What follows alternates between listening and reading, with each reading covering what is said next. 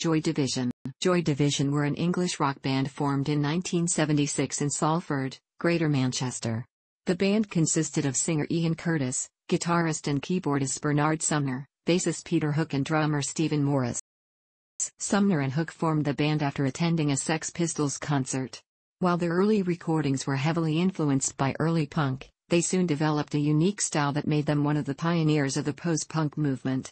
Their self-released 1978 debut EP An Ideal for a Living drew the attention of the Manchester television personality Tony Wilson, who signed them to his independent label Factory Records. Their debut album Unknown Pleasures, recorded with producer Martin Hannett, was released in 1979. Curtis suffered from personal problems including a failing marriage, depression, and epilepsy. As the band's popularity grew, Curtis's condition made it increasingly difficult for him to perform. He occasionally experienced seizures on stage. He committed suicide on the eve of the band's first American tour in May 1980, aged 23. Joy Division's second and final album, Closer, was released 2 months later. It and single Love Will Tear Us Apart became their highest charting releases. The remaining members regrouped under the name New Order. They were successful throughout the next decade, blending post-punk with electronic and dance music influences. On July 20, 1976, childhood friends Bernard Sumner and Peter Hook separately attended a Sex Pistols show at the Manchester Lesser Free Trade Hall. Both were inspired by the Pistols' performance. Sumner said that he felt the Pistols destroyed the myth of being a pop star, of a musician being some kind of god that you had to worship.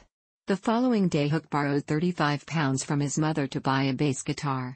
They formed a band with Terry Mason, who had also attended the gig. Sumner bought a guitar, and Mason a drum kit. After their school friend Martin Christie declined an invitation to join as vocalist after getting a job at a factory, the band placed an advertisement for a vocalist in the Manchester Virgin Records shop. Ian Curtis, who knew them from earlier gigs, responded and was hired without audition. Sumner said that he knew he was all right to get on with, and that's what we based the whole group on. If we liked someone, they were in. Buzzcocks manager Richard Boone and frontman Pete Shelley have both been credited with suggesting the band name Stiff Kittens, but the band settled on Warsaw shortly before their first gig, a reference to David Bowie's song Warszava. Warsaw debuted on May 29, 1977 at the Electric Circus, supporting the Buzzcocks, Penetration, and John Cooper Clarke. Tony Tabak played drums that night after joining the band 2 days earlier. Reviews in The Enemy by Paul Morley and In Sounds by Ian Wood brought them immediate national exposure.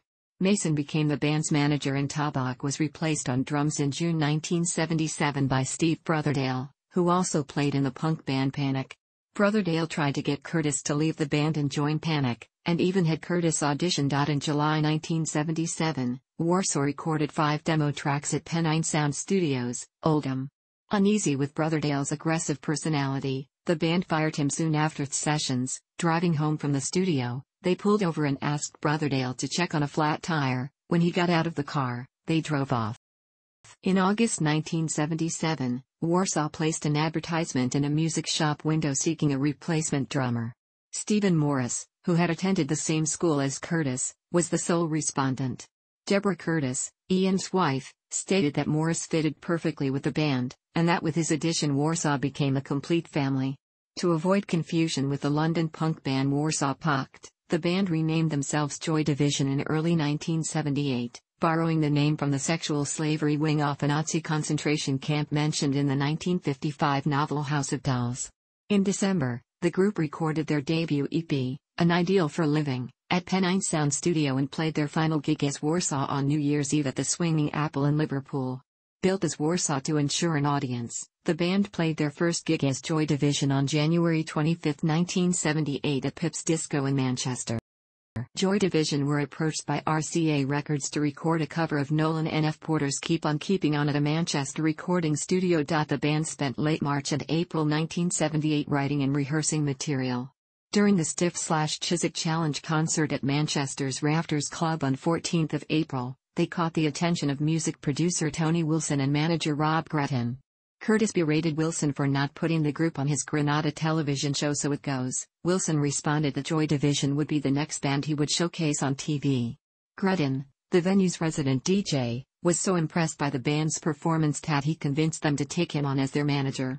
Gretton, whose dogged determination was later credited for much of the band's public success, contributed the business skills to provide Joy Division with a better foundation for creativity. Joy Division spent the first week of May 1978 recording at Manchester's Aero Studios. The band were unhappy with the Grapevine Records head John Anderson's insistence on adding synthesizer into the mix to soften the sound, and asked to be dropped from the contract with RCA. Joy Division made their recorded debut in June 1978 when the band self-released An Ideal for a Living, and 2 weeks later their track at a later date was featured in the compilation album, which had been recorded live in October 1977.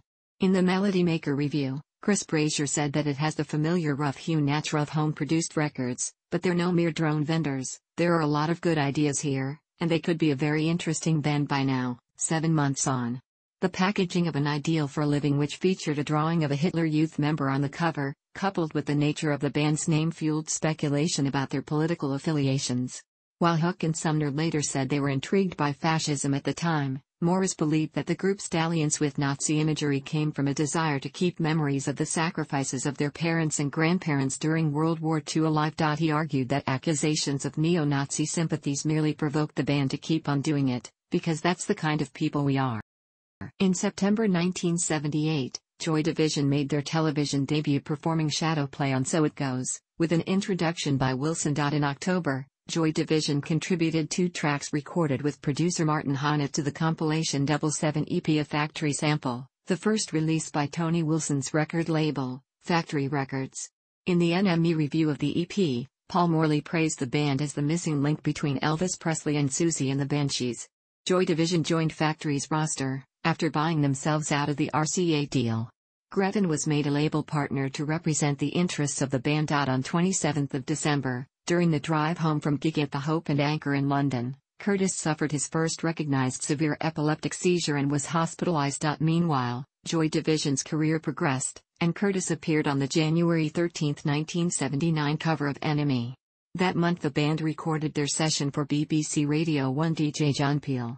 According to Deborah Curtis, sandwiched in between these two important landmarks was the realization that Ian's illness was something we would hate to learn to accommodate.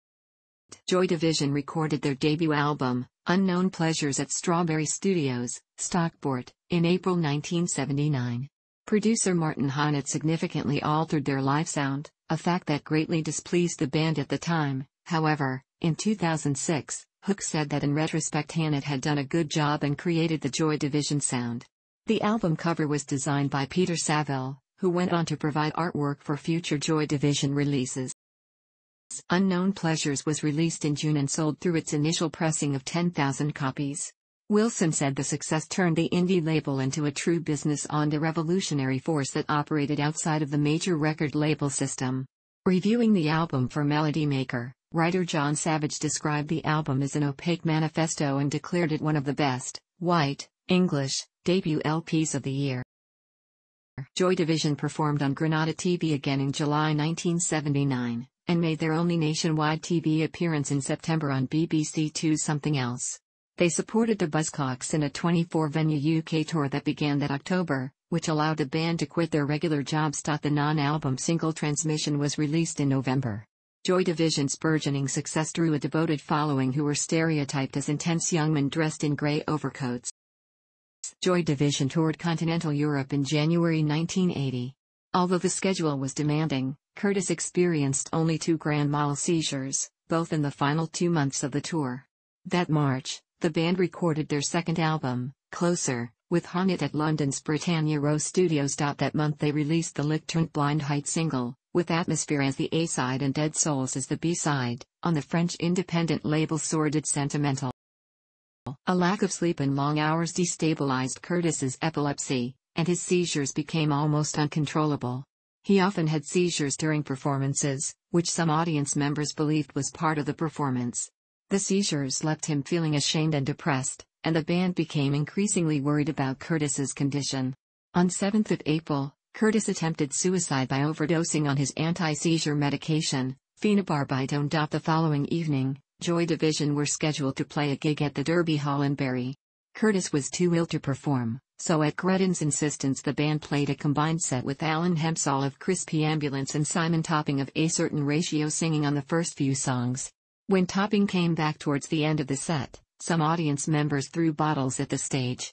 Curtis's ill health led to the cancellation of several other gigs that April. Joy Division's final live performance was held at the University of Birmingham's High Hall on 2nd of May, and included their only performance of Ceremony, one of the last songs written by Curtis. Hannett's production has been widely praised. However, as with Unknown Pleasures, both Hook and Sumner were unhappy with the production. Hook said that when he heard the final mix of Atrocity Exhibition he was disappointed that the abrasiveness had been toned down. He wrote, "I was like, head in hands, oh fucking hell, it's happening again." Martin had fucking melted the guitar with his Marshall time waster. Made it sound like someone strangling a cat and, to my mind, absolutely killed the song. I was so annoyed with him and went in and gave him a piece of my mind. Butte just turned round and told me to fuck off. Joy Division were scheduled to commence their first American tour in May 1980. Curtis had expressed enthusiasm about the tour, but his relationship with his wife, Deborah, was under strain. Deborah was excluded from the band's inner circle, and Curtis was having an affair with Belgian journalist and music promoter Annick Honoré, whom he met on tour in Europe in 1979. He was also anxious about how American audiences would react to his epilepsy. The evening before the band were due to depart for America, Curtis returned to his Macclesfield home to talk to Deborah. He asked her to drop an impending divorce suit, and asked her to leave him alone in the house until he caught a train to Manchester the following morning. Early on May 18, 1980, having spent the night watching Werner Herzog film Strossek, Curtis hanged himself in his kitchen. Deborah discovered his body later that day when she returned. The suicide shocked the band and their management. In 2005, Wilson said, "I think all of us made the mistake of not thinking his suicide was going to happen. We all completely underestimated the danger. We didn't take it seriously. That's how stupid we were." Music critic Simon Reynolds said Curtis's suicide made for instant myth. John Savage's obituary said that now no one will remember what his work with Joy Division was like when he was alive. It will be perceived as tragic rather than courageous. In June 1980, Joy Division's single Love Will Tear Us Apart was released, which hit number 13 on the UK singles chart. In July 1980, Closer was released, and peaked at number 6 on the UK albums chart. NME reviewer Charles Sharmurray wrote, "Closer is as magnificent a memorial for Joy Division as much as for Ian Curtis, as any post-Presley popular musician could have." Morris said that even without Curtis's death, it was unlikely that Joy Division would have endured. The members had made a pact long before Curtis's death that, should any member leave, the remaining members would change the band name. The band reformed as New Order, with Sumner on vocals. They later recruited Morris' girlfriend Gillian Gilbert as keyboardist and second guitarist. Gilbert had befriended the band and played guitar at a Joy Division performance when Curtis had been unable to play. New Order's debut single, Ceremony, 1981, was formed from the last two songs written with Curtis. New Order struggled in their early years to escape the shadow of Joy Division, but went on to achieve far greater commercial success with a different, more upbeat and dance-orientated sound. Various Joy Division outtakes and live material have been released. Still, featuring live tracks and rare recordings was issued in 1981. Factory issued the Substance compilation in 1988, including several out-of-print singles. Permanent was released in 1995 by London Records, which had acquired the Joy Division catalog after Factory's 1992 bankruptcy. A comprehensive box set, Heart and Soul, appeared in 1997. Joy Division's style quickly evolved from their punk roots. Their sound during their early inception as Warsaw was described as generic and undistinguished punk-inflected hard rock. Critic Simon Reynolds observed how the band's originality only really became apparent as the songs got slower, and their music took on a sparse quality. According to Reynolds, Hook's bass carried the melody, Bernard Sumner's guitar left gaps rather than filling up the group's sound with dense riffage, and Steve Moore's drums seemed to circle the rim of a crater. According to music critic John Savage, Joy Division were not punk, but they were directly inspired by its energy. In 1994, Sumner said the band's characteristic sound came out naturally. "I'm more rhythm and chords, and Hooky was melody. He used to play high lead bass because I liked my guitar to sound distorted, and the amplifier I had would only work when it was at full volume. When Hooky played low, he couldn't hear himself. Steve has his own style which is different to other drummers. To me, a drummer in the band is the clock, but Steve wouldn't be the clock, because he's passive. He would follow the rhythm of the band, which gave us our own edge." By Closer, Curtis had adapted a low baritone voice, drawing comparisons to Jim Morrison of The Doors, one of Curtis's favorite bands. Sumner largely acted as the band's director, a role he continued in New Order. While Sumner was the group's primary guitarist, Curtis played the instrument on a few recorded songs and during a few shows. Curtis hated playing guitar, but the band insisted he do so. Sumner said, "He played in quite a bizarre way and that to us was interesting, because no one else would play like Ian." During the recording sessions for Closer, Sumner began using self-built synthesizers and Hook used a 6-string bass for more melody. Producer Martin Hannett dedicated himself to capturing and intensifying Joy Division's eerie spatiality. Hannett believed punk rock was sonically conservative because of its refusal to use studio technology to create sonic space. The producer instead aimed to create a more expansive sound on the group's records. Hannett said, "Joy Division were a gift to a producer, because they didn't have a clue. They didn't argue." Hannett demanded clean and clear sound separation not only for individual instruments, but even for individual pieces of Morris's drum kit. Morris recalled, "Typically on tracks he considered to be potential singles, he'd get me to play each drum on its own to avoid any bleed-through of sound." Music journalist Richard Cook noted that Hannett's role was crucial. "There are devices of distance in his production and the sound is an illusion of physicality." Curtis was the band's sole lyricist, and he typically composed his lyrics in a notebook, independently of the eventual music to evolve. The music itself was largely written by Sumner and Hook as the group jammed during rehearsals. Curtis's imagery and word choice often referenced coldness, pressure, darkness, crisis, failure, collapse, loss of control. In 1979, NME journalist Paul Rambali wrote, "The themes of Joy Division's music are sorrowful, painful and sometimes deeply sad." Music journalist John Savage wrote that Curtis's great lyrical achievement was to capture the underlying reality of a society in turmoil, and to make it both universal and personal, while noting that the lyrics reflected, in mood and approach, his interest in romantic and science fiction literature. Critic Robert Palmer wrote that William S. Burroughs and J.G. Ballard were obvious influences to Curtis, and Morris also remembered the singer reading T.S. Eliot. Deborah Curtis also remembered Curtis reading works by writers such as Fyodor Dostoevsky, Friedrich Nietzsche, Jean-Paul Sartre, Franz Kafka, and Hermann Hesse. Curtis was unwilling to explain the meaning behind his lyrics and Joy Division releases were absent of any lyric sheets. He told the fanzine Printed Noise, "We haven't got a message really, the lyrics are open to interpretation. They're multidimensional. You can read into them what you like." The other Joy Division members have said that at the time, they paid little attention to the contents of Curtis' lyrics. In a 1987 interview with Option, Morris said that they just thought the songs were sort of sympathetic and more uplifting than depressing. But everyone's got their own opinion. Deborah Curtis recalled that only with the release of Closer did many who were close to the singer realize, H's intentions and feelings were all there within the lyrics. The surviving members regret not seeing the warning signs in Curtis's lyrics. Morris said that it was only after Ian died that we sat down and listened to the lyrics. "You'd find yourself thinking, oh my god, I missed this one. Because I'd look at Ian's lyrics and think how clever he was putting himself in the position of someone else. I never believed he was writing about himself. Looking back, how could I have been so bleeding stupid? Of course he was writing about himself. But I didn't go in and grab him and ask, what's up? I have to live with that." In contrast to the sound of their studio recordings, Joy Division's live sound is typically loud and aggressive. The band were especially unhappy with Hannett's mix of Unknown Pleasures, which replaced abrasiveness for a more cerebral and ghostly sound. According to Sumner, the music was loud and heavy, and we felt that Martin had toned it down, especially with the guitars. During their live performances, the group did not interact with the audience, according to Paul Morley. During a Joy Division set, outside of the songs, you'll be lucky to hear more than 2 or 3 words. Hello and goodbye. No introductions, no promotion. Curtis would often perform what became known as his dead fly dance, as if imitating a seizure. His arms would start flying in a semicircular, hypnotic curve. Simon Reynolds noted that Curtis's dancing style was reminiscent of an epileptic fit, and that he was dancing in the manner for some months before he was diagnosed with epilepsy. Live performances became problematic for Joy Division, due to Curtis's condition. Sumner later said, "We didn't have flashing lights, but sometimes a particular drum beat would do something to him. He'd go off in a trance for a bit, then he'd lose it and have an epileptic fit. We'd have to stop the show and carry him off to the dressing room where he'd cry his eyes out because this appalling thing had just happened to him."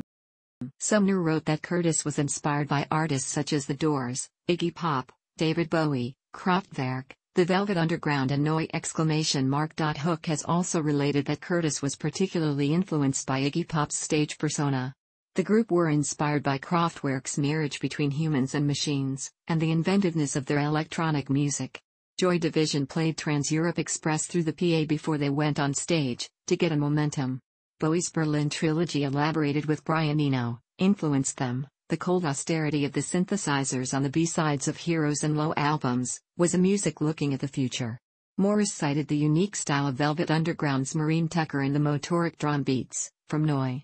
And Hook said that Susie and the Banshees were one of our big influences. The way the guitarist and the drummer played was a really unusual way of playing.